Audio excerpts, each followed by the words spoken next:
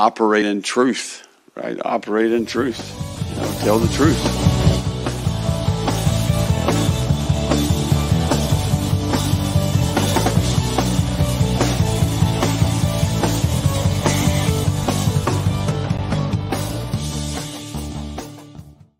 Hello, everybody, and welcome to the Gator Truth Florida Football Podcast. I'm Daniel, and on this episode, we're going to take a look forward at the 2024 Orange and Blue game. For those of you watching on YouTube, yes, that is a new intro video put together for this season, kind of adding some things up, trying to make things a little bit better as the viewer. And part of that is because I have joined a group called the College Huddle, just launched this past Tuesday, April 9th, 2024, where it's a group of over 70 fan podcasts for FBS teams across the nation. And as part of the College Huddle, I am also doing a segment on their YouTube page, if you want to look it up, called Why We Huddle. This past week, we did release an interview I did with one of the podcasts from the Washington Huskies. With that said, let's go ahead and get into looking at the spring game for Billy Napier's Gators going into 2024. Let's go ahead and just start off with things to watch on offense for the spring game. Now, the spring game has split the teams up. They were just announced today. This is being recorded on Thursday, the 11th. And the first team offense will be on the blue team, where the second team offense will be on the orange team, where the orange team will have the first team defense and the blue team has the second team defense. I kind of like that we will see our first team against our first team and our second team against our second team, because it's in a way a gauge to get where everybody's at. And also by playing our best on best, that should help just increase the development of a lot of these young players and also test some of the newer guys, whether they be transfers, true freshmen, however it is, actually running the system in front of a crowd. They have had two scrimmages this spring already, but it's one thing to scrimmage behind closed doors. It's another to do it in front of a crowd who's looking at you, looking for reasons to be hopeful and all of that about the season. So the first thing that I'd say that we want to look at is the impact of Russ Callaway. Russ Callaway is our tight end coach, and in the offseason was promoted as a co-offensive coordinator. And in an interview, Graham Mertz was asked about the impact of Russ Callaway and how Russ Callaway was a bit of an air raid guy. For those that have been listening to the podcast for a while, you know that one of my biggest critiques of Billy Napier's offense is just the style of passing, which definitely cannot be described as air raid. Meanwhile, he's bringing up Callaway into this position, and Mertz's response when asked about Callaway said he's an air raid guy, and he lives and breathes air raid, at least talking about Russ Callaway, not necessarily about Mertz. But also Hayden Hansen in an interview talked about how creative Russ Callaway is. And I've tweeted, I have a lot more hope going into the season, going into the spring, knowing that we're hearing about this extra creativity and that Russ Callaway is not just getting a new title, but is bringing an impact. Russ Callaway was formerly at Western Carolina as an offensive coordinator, where he had where he had the number one offense. I'm thinking Western Carolina because former Gator quarterback is the coach there and also has a number one passing attack. Kerwin Bell. So I do apologize for that mix-up. But anyways, had a top passing attack, and now he's bringing that style he did so well with in the FCS to the Gators offense, or at least some concepts from it. And I think that will complement a lot of the good running style that Billy Napier brings to the offense. And again, if you listen to the show for a while, you know I like to bring up how a good passing offense will back off the defense. when they actually have to respect it. Where a lot of times last year we're throwing these very short screens, throwing passes behind the line. I think it was something like 70% of our completions, maybe 80% were under 9 yards, and defenses creep up. Meanwhile, if we're hitting, guys in space, even if it's 5, 6 yards down the field, but they're in space and going after run, that'll back a defense off, open up room for running backs, and it'll be great. So yes, the impact of Russ Callaway is the number one thing I'm looking for. And one last note on that: last year before the spring game, I talked about three particular plays we love to run in the passing game that I didn't really care to see, which is the two-man route with a guy standing on the sideline as a third guy out for a pass. Of course, that was run in the first series. I talked about the all hitches. That was run in the first series. And I talked about when we have a third down, everyone pretty much running all go routes. And guess what was the third down on the first series of the spring game last year? There you go.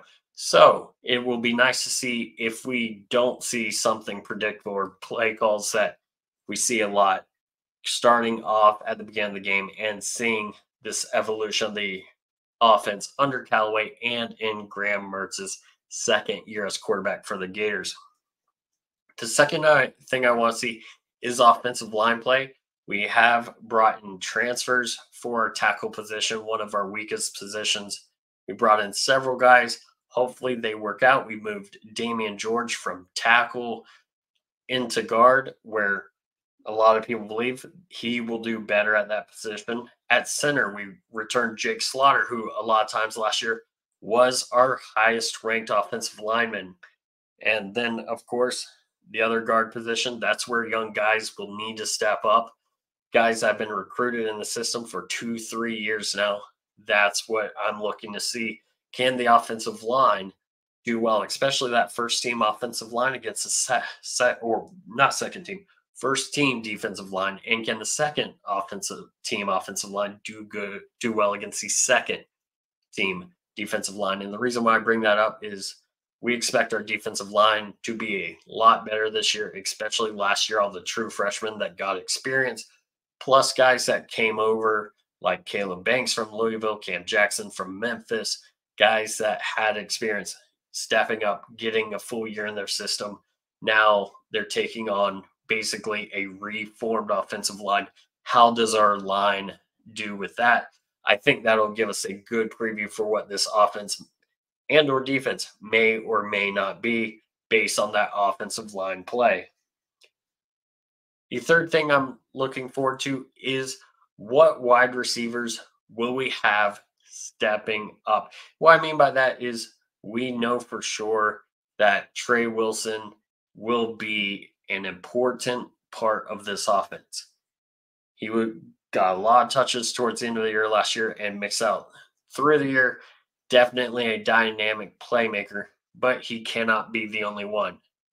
We have Kamire Dike, who came from Wisconsin, played with Graham Mertz at Wisconsin, who a lot of people have reported has done well. Whether he continues to do well or not will be worth watching. But also, will we see guys like Marcus Burke, who has had a lot of hype on and off for several years? Is this the year that he puts it together and becomes a solid piece of the rotation? Do we see more out of Khalil Jackson or the speedster Aiden Mizell or true freshman Tank Abrams? Lots of receivers who can come in and hopefully make an impact. And there's definitely been an upgrade in speed at that position.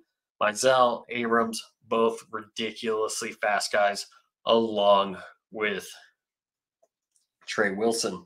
And then Andy Jean, who played quite a bit at the beginning of the year last year, kind of not so much after an injury and has missed most of spring with injury.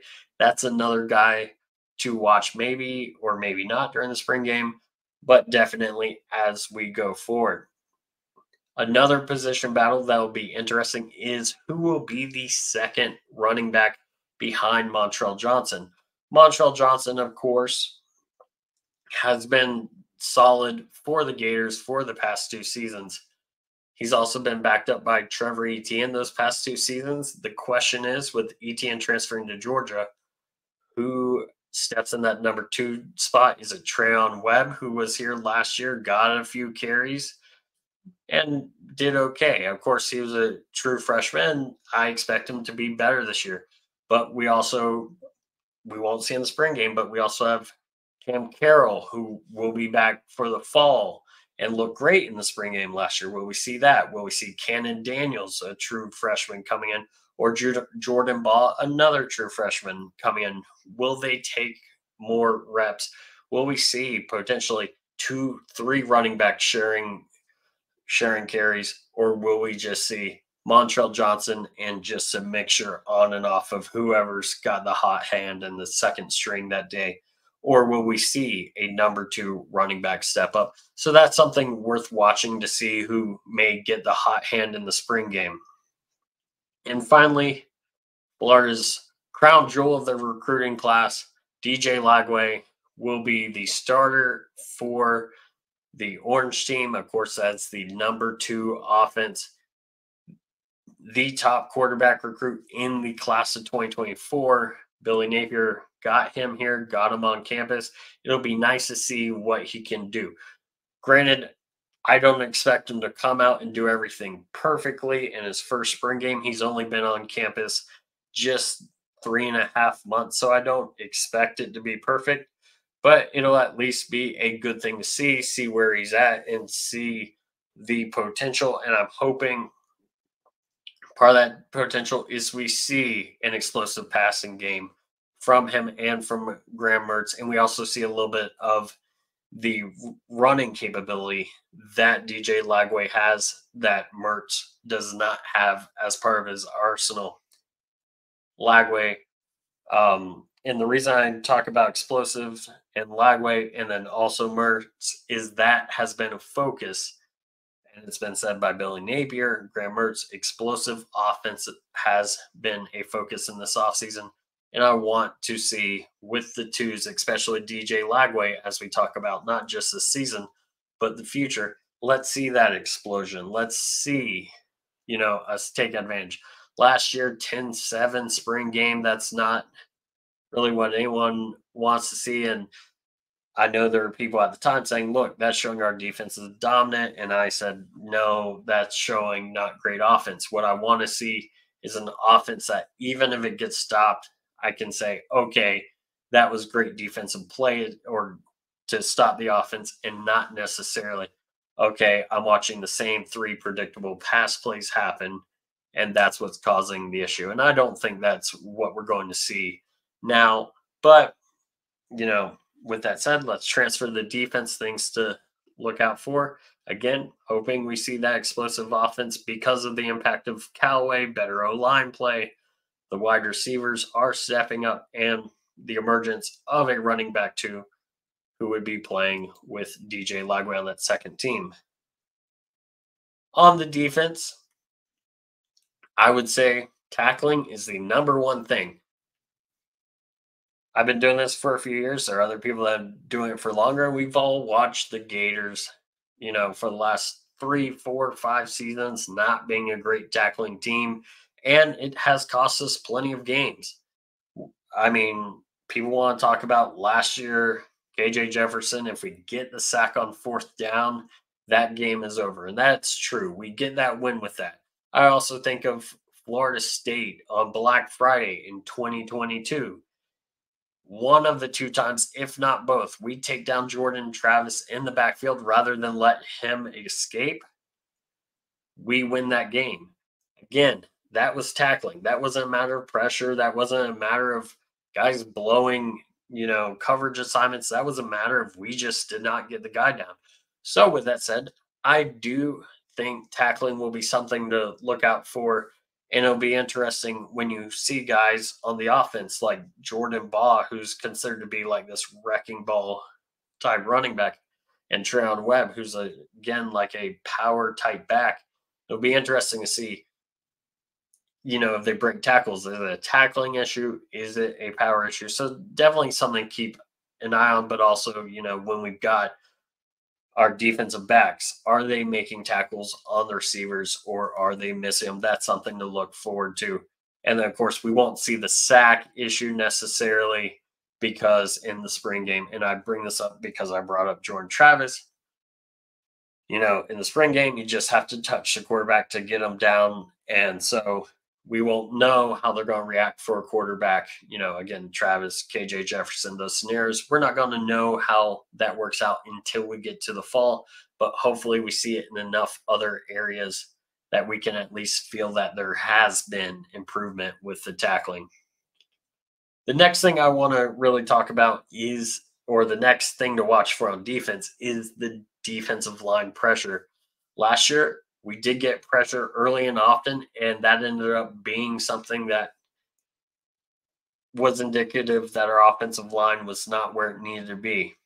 I'm very curious if we'll see the same thing this year or whether we'll see great D line pressure because it's a great D line. And again, there are things you can tell with that, whether guys are just running straight by people or whether they're like bull rushing, pushing through people past, or making just a phenomenal, spin move or swim move to get by. So those are things to look out for when you're looking at the offensive line, defensive line matchups. Is if someone gets beat, if a defensive end beats an offensive tackle, how are they getting beat? Is it because it's a nice move or talent, or is it just a total whiff?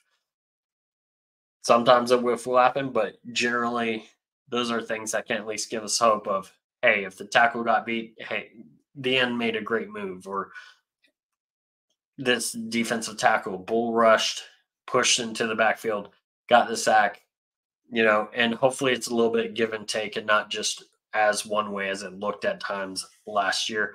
And again, that will also just bolster this will be good for the future.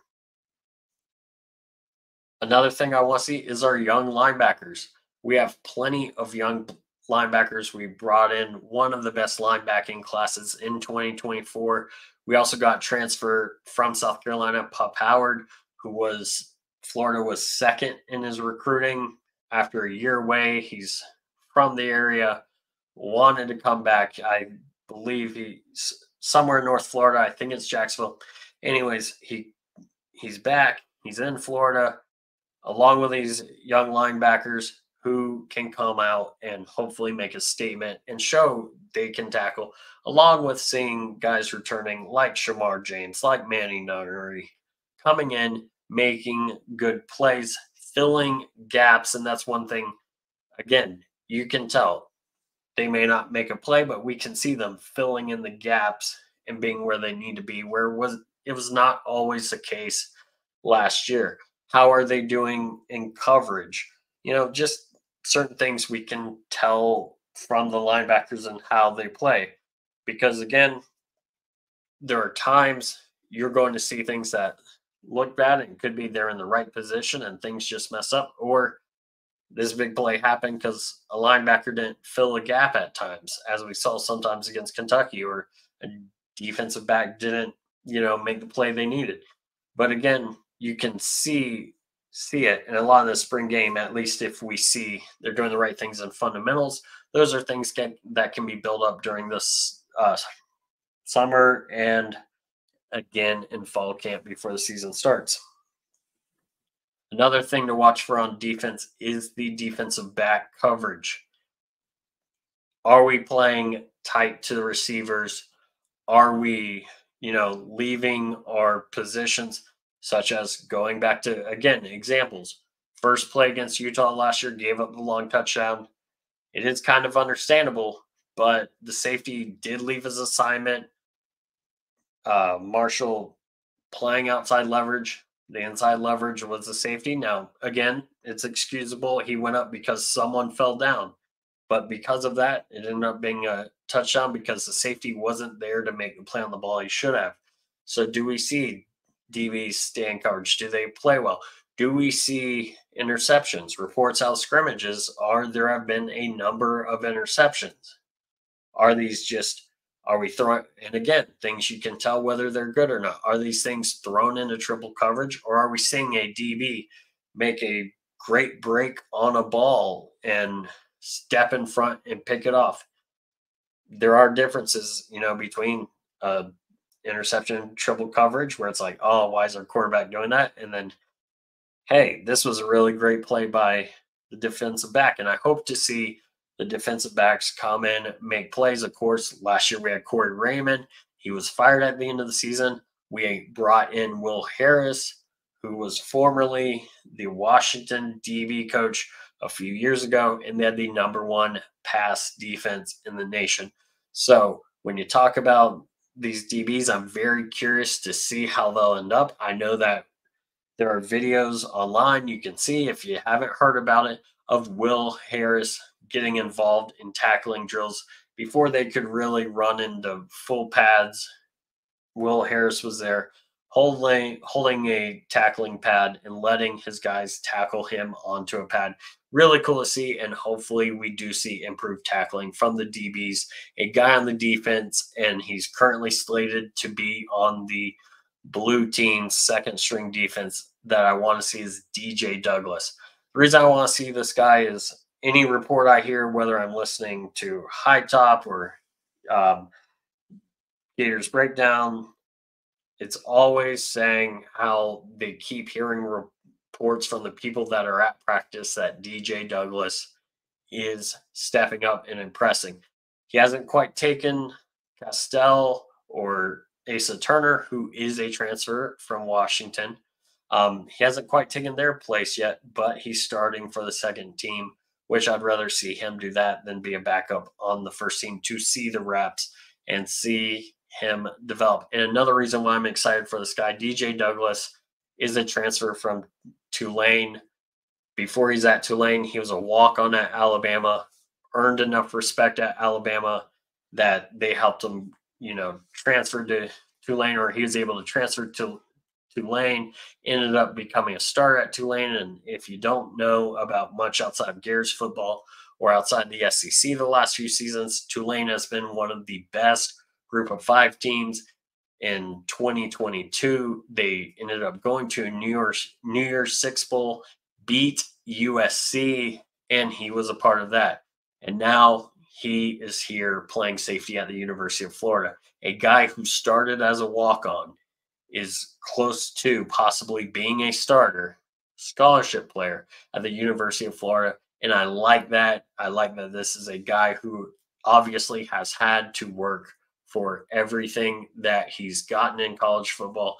And I think that's why we've seen the work ethic and why everyone's that's been to practices has said this guy is impressive.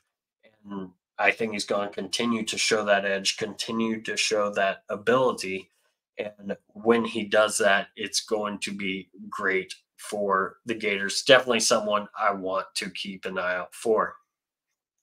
And now, with that said, we've talked about offense, defense, special teams. I just want to make field goals. I'll be honest and have the right number of people on the field. We're going to go and kick it off. I do want to give one last shout out to the College Huddle. Again, check them out on YouTube. Check out the network if there's any team you want to learn about and be like, hey, I'd like to listen to a fan podcast for Ohio State, or I want to check out what's going on with Washington as they transition from the Pac-12 to the Big Ten. All there at College Huddle. There's articles on thecollegehuddle.com. And again, check out my series on the YouTube page, Why We Huddle, interview with Washington and the Sound the Siren podcast. Check that out. Again, Why We Huddle, Washington. It was released already. Check that out again on their YouTube page or on their podcast page. Coming up soon, Florida International University, FIU. Definitely check that out as well. I also want to give a shout out again to my friends at Alvarez Lawn Company. And for those of you that don't know, it is coming up around spring. You probably have all sorts of lawn maintenance that you want to do. Maybe a lawn project. You're like, it's getting too hot. I guess I'm not going to do that. Well, if you want to, give my friends at Alvarez Lawn Company a call if you're in the Central Florida area. you can call or text them for a free quote at 407-490-2617.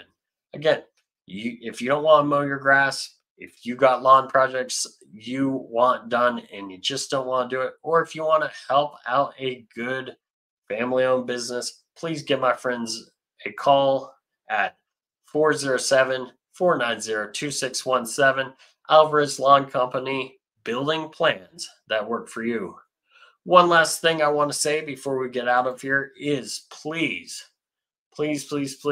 check out Florida Victorious. If you're going to the spring game, this is especially pertinent to you because Florida Victorious is hosting an autograph session after the orange and blue game where you get to go on the field at the Swamp and get autographs with your favorite players, coaches, all sponsored by Florida Victorious. And I can tell you, if you have never been on the field in the Swamp, you don't realize how massive that stadium truly is until you stand on that field and you're looking up at the north end zone. You're looking up at the west stands. There's just something crazy about being down there. Join Florida Victorious today to get access to that autograph session and to be able to go on the field and again, meet your favorite players and coaches.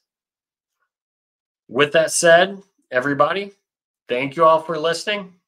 And as always,